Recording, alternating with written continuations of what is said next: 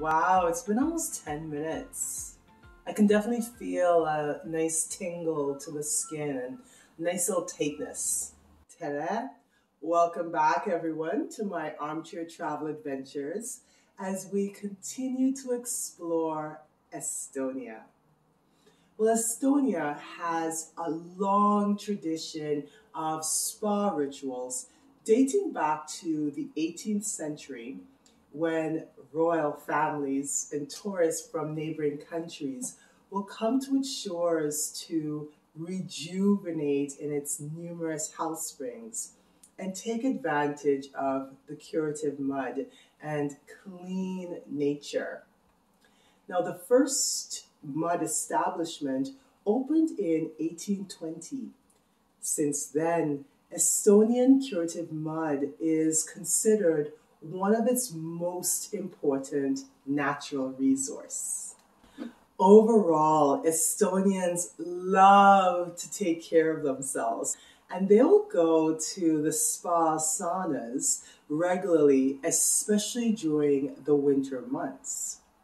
Now, some of the health benefits I read about Estonian curative mud was increased oxygen in the skin, rejuvenating the skin, helping with muscle tensions and joint aches and pains, and the list goes on and on. It's amazing. So, for my armchair travel adventure, since you can't go to Estonia for their spa, we'll do what we can and create our own natural mud mask, shall we? To make our own facial mask, I was able to pick up bentonite clay from our health food store. And essentially, this is an absorbent clay, and it's really good for removing toxins from your skin, dealing with acne, blackheads, evening your skin tone, good for diaper rash, and protecting your skin from the sun.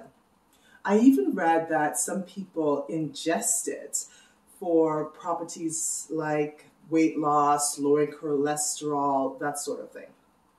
But to make our facial mask, really simple, I found a really nice recipe online. You will take about a teaspoon of the bentonite clay.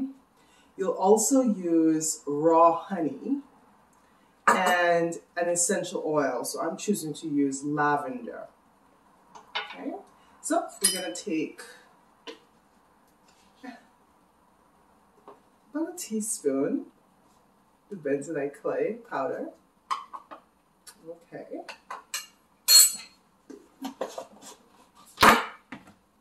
Add that to some honey, maybe the same teaspoon as well. Oh, okay. Thicker honey. Awesome. And just about 3 drops of the lavender essential oil. Okay, looks good. All right, so I'm just going to mix this together and just add some water to it just to thin it out a little bit.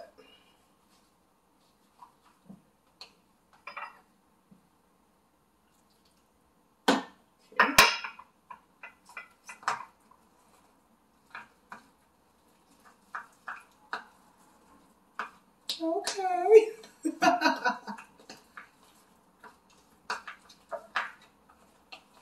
So I'm just trying to, you can really smell the lavender. That's really rejuvenating. So I read that honey is really good. It sort of smooths on your skin. I've never tried making my own facial mask before, so this is an experience.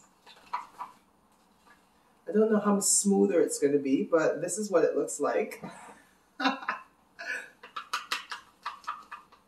Okay, so let's try applying some of this.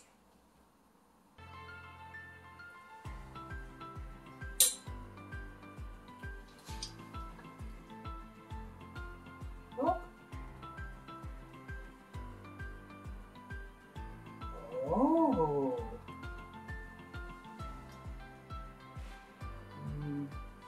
feels really cool on the skin.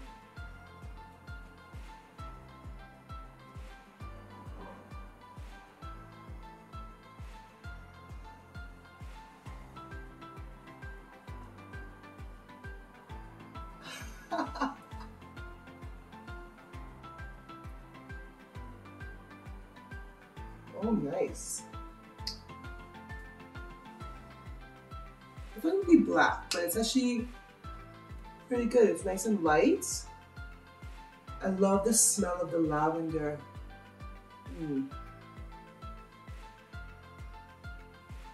Okay. So we're gonna let this sit for 10 minutes. And see how rejuvenated I feel after this is done. We'll be right back. Wow, it's been almost 10 minutes. I can definitely feel a nice tingle to the skin and nice little tightness. We should do this again. All right, so I'm gonna take a hot wet cloth and just take off the mask. Oh my goodness, my skin feels so soft. Now the word in Estonia for all things beautiful is kena. That's how I feel right now. Kena, beautiful. Well everyone, thank you so much for joining me at that, and we'll see what we get up to tomorrow. Goodbye. Nagamist.